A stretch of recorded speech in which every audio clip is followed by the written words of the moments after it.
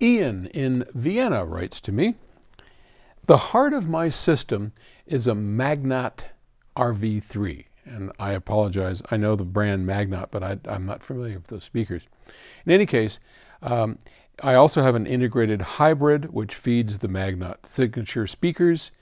Oh, I bet the Magnat RV3 is a piece of electronics. Anyway, he's got Magnat speakers and Magnat electronics. And he says they're an obscure German manufacturer. Well, I've definitely heard of them.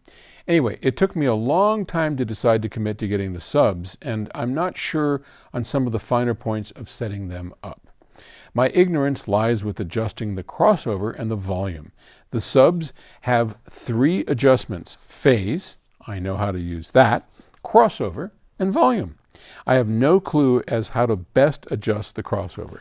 Can you give your audience some pointers? Sure, we've been through this before, but it's always good to repeat often asked questions, because every time somebody like myself says and tries to go through it, I always say it a little bit differently. And maybe something will sink in each time, which would be delightful. Okay. The role of a subwoofer is to augment the main speakers.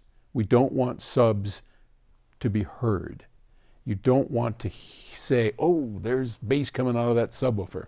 So that's the first thing that you have to remember. Subwoofers should not be heard. You want to have the sound coming from your sound stage that is behind the loudspeakers on the front wall, and you want them to be full range. So part of the setup is going to be the setup of the main speakers, and then where you place your chair. And once you get those things set up, then you're going to want to dial in the bass. And the best way to do that is with a subwoofer. And I've said that before. Our FR30 loudspeakers go down easily down to 25 hertz, which is low enough for just about any kind of music or any person. But that doesn't mean that they do it right where you're sitting. Okay?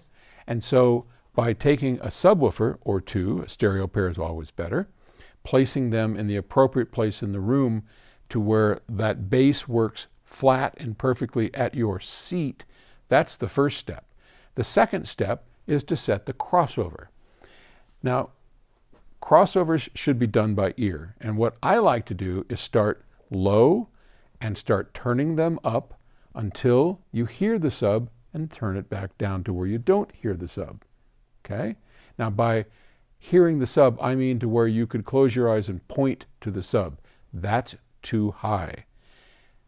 Turn it down. Start at 30 hertz, work your way up, get a good, if you can, buy the Octave Records, the Audiophile's Guide, the stereo. There's some great bass tracks. There's an upcoming Octave record that's called, that's part of the Art of Hi-Fi series. And the first one we're producing is called Bass, just bass. And there is some killer bass pieces on that. So get something that you can trust, like those Octave recordings, and start playing them.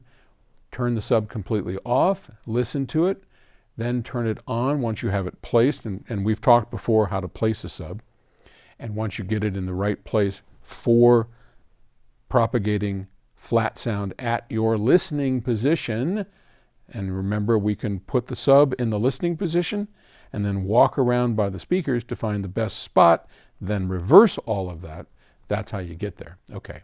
Now turn the crossover down and start turning it up, playing the same track over and over, whether it's our track on the original one with Chris Brunhaver, up and down the bass notes, whatever it is, and get the most even, smooth bass notes out of the main speakers. As soon as you turn it up too high in frequency, it's going to point itself to the sub. That's too high. Turn it down. For volume, you're going to have to just do that by ear. When a sub is properly set up to where it just sounds glorious, in my experience, it's not flat. In my experience, it has a nice bump down in the low frequencies. It just gives a satisfying, oh, this is just right. And you'll know it when you hit it.